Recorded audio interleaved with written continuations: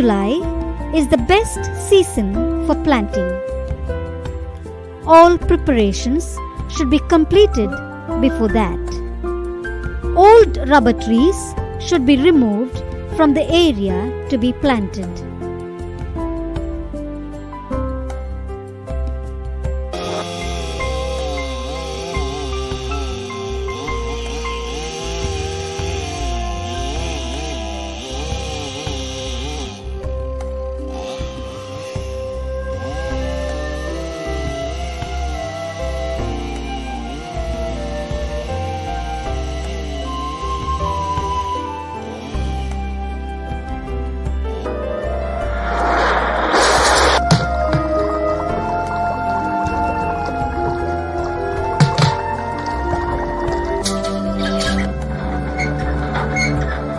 Coconut trees and other trees present in the area, if any, may be allowed to grow on a limited scale.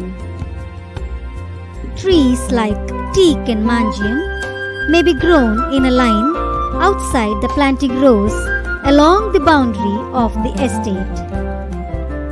Care should be taken to ensure that these trees do not affect the growth of the rubber trees. Suitable system of lining should be adopted according to the lie of the land. In level or slightly slopy areas, square or rectangular planting system may be adopted. For healthy growth and higher yield, not more than 500 plants should be planted in 1 hectare. In square planting, the distance between plants and that between the row is 4.6 meters. 479 plants can be planted in 1 hectare under this system. If planting is done in rectangular system, distance between the plants should be 3.4 meters and that between the rows 6.7 meters. In this spacing, 445 plants can be planted in 1 hectare. In rectangular planting, the lines should be oriented east-west to intercept maximum sunlight to the plants.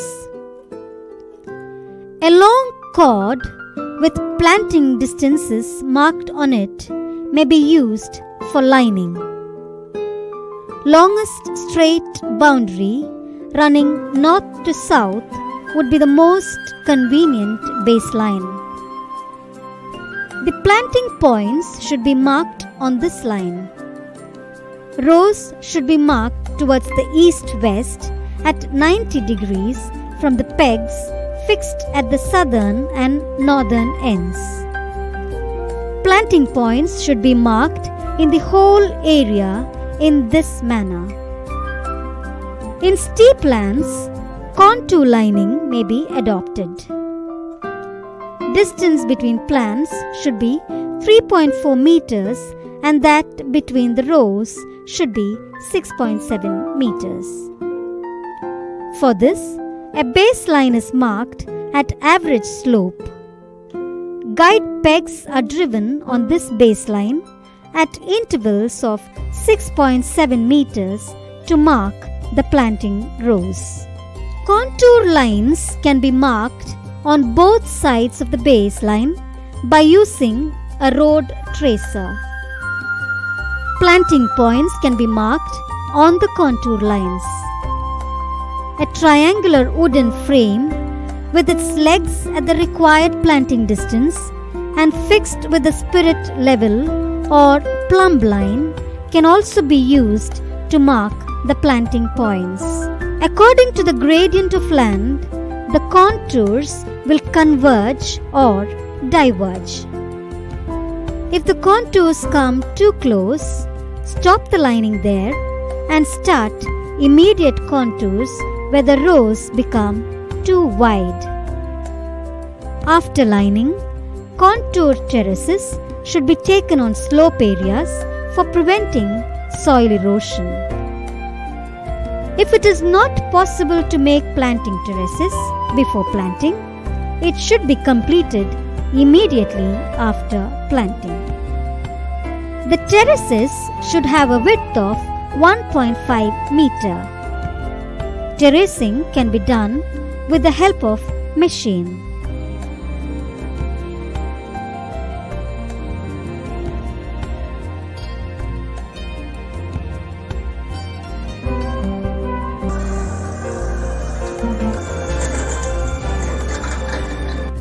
To conserve the running water, the terrace should have an inward slope of 30 cm.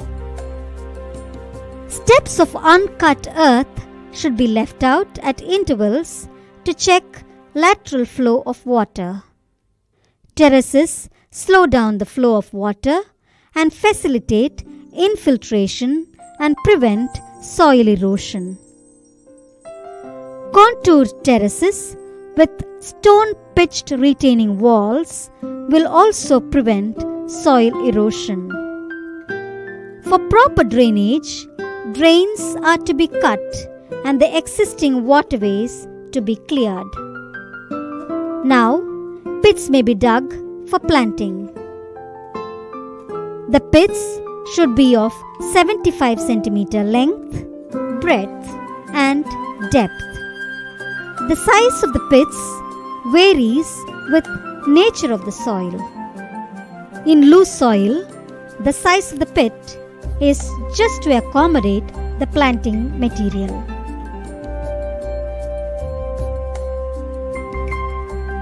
The fertile topsoil should be placed on one side and subsoil on the other side. Mechanized pitting is less expensive.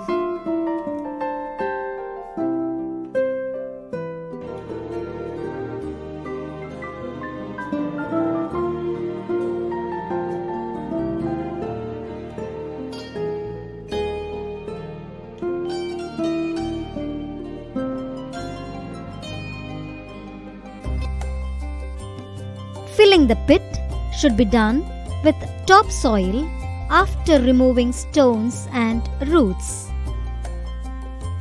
As the pit should be filled to about 5 cm above ground level. A peg may be placed in the center of the pit to locate the position later.